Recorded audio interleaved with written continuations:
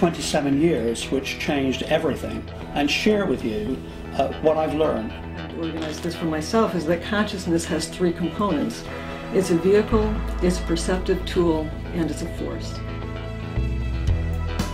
It was always fascinating, the Earth always fascinated me. There was always that question about, what was below the ground. I was always interested in caves and things like that. And I started picking stuff up as a kid.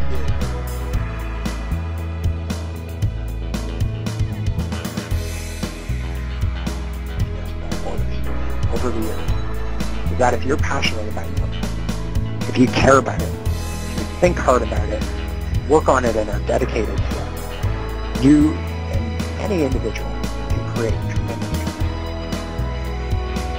Called general relativity, which says that if you have a highly massive object like a star, then under certain circumstances it can give out wave. About techniques in space-time physics for clean energy production. We all have a vision for a world energy solution that serves the greater good of human society and the planet. And today we're going to talk about... And suddenly those were my molecules. And I was connected to those stars. And that was an unbelievable experience.